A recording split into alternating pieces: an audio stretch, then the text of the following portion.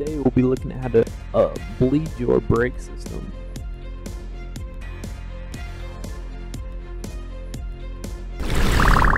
From the wheel farthest away from the brake cylinder to the closest, in that order. And you'll see me here holding my fingers up. I'll say number 1, number 2, number 3, number 4. And the first one will be the passenger side rear, or the right rear. And I'm saying number 1. Then we got the driver's side rear, number 2. Then we got the passenger side, number 3. And then 4 would be closest to the reservoir. And the next thing you'll see us doing here is you can see these guys ratcheting the socket there, and we'll be loosening the little valve there on the back. I think it's like a 10 or 8 millimeter valve that opens and closes. And the idea here is we're going to open the valve. Actually, real simple. I'm just gonna hook this line up.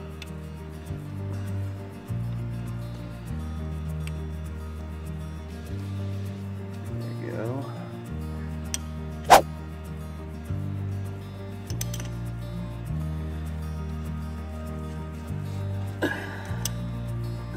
That tightened up. Okay, then make sure you got enough fluid in the reservoir, which I just filled up. We're good there. The bleeder right here. Get it opened up. Then we'll come into the cab here. And I'm gonna hit the brake pedal a couple times until we get fluid squirting out of that that bleeder. And we'll push it in, then you want to let it up fast. Push it in, let it up fast. Now,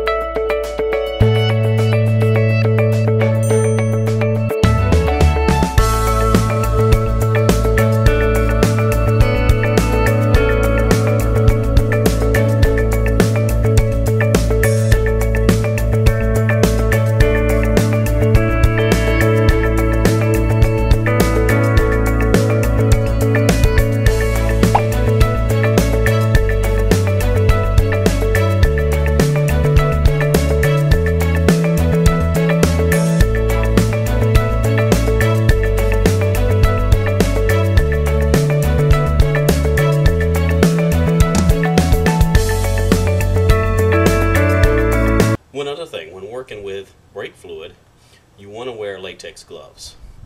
The brake fluid is highly corrosive and can cause damage to your skin. Also wear glasses. You don't want any of that to get in your eyes.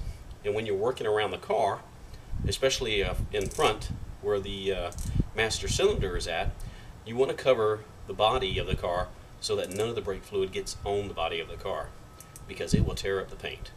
You don't want that to happen. So always think safety first. I have seen brakes bled in several different manners. One way is simply to have somebody sit in the car, and as they're in the car they press on the brakes, and you open the valve, and then as they start to release the brakes, you close the valve and the fluid comes out and lets the air out. That's a tedious process. And you have to do each valve separately, usually from the back and then the front. Back and then the front. Today I'm going to show you how to flush your brake fluid. I'm putting brand new calipers on my truck because the old ones are going bad, they're leaking, and I don't want to flush the old brake fluid into the brand new calipers. So I'm going to flush the whole system with .3 brake fluid before I change out the brake calipers. The other thing is this fluid hasn't been flushed for probably since the truck was brand new. And this is a 2001 Mazda B3000 Ford Ranger, so in reality it should really be flushed anyway. Brake fluid should be flushed every 2 to 3 years because it's hygroscopic, meaning it likes to absorb water. The problem with water in the brake fluid is when water gets in here, water has a really low boiling point compared to brake fluid. Brake fluid, the boiling point could be 400 degrees.